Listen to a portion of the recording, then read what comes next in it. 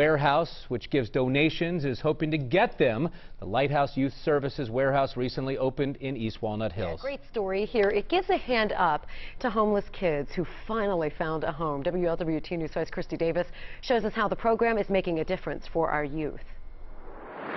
The Lighthouse warehouse opened this past September, and now that they've got the space, they want your help to make sure none of these bins go empty.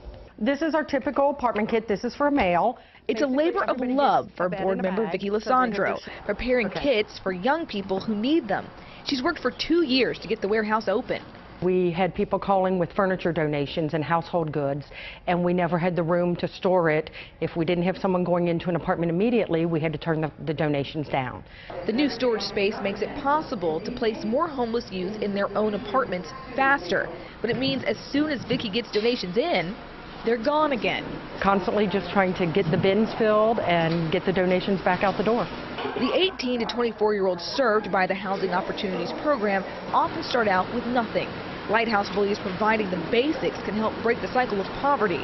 It gives you that stepping stone to then move forward and create those resources and end those other barriers that then allow you to move forward and work on employment, work on education.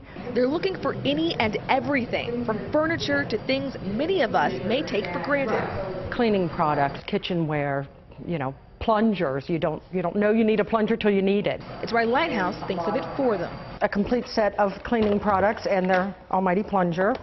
You can drop off donations Monday, Wednesday, or Friday, noon until 4 p.m. And for the big stuff, like furniture, the warehouse will come pick it up. In East Walnut Hills, Christy Davis, WLWT News 5.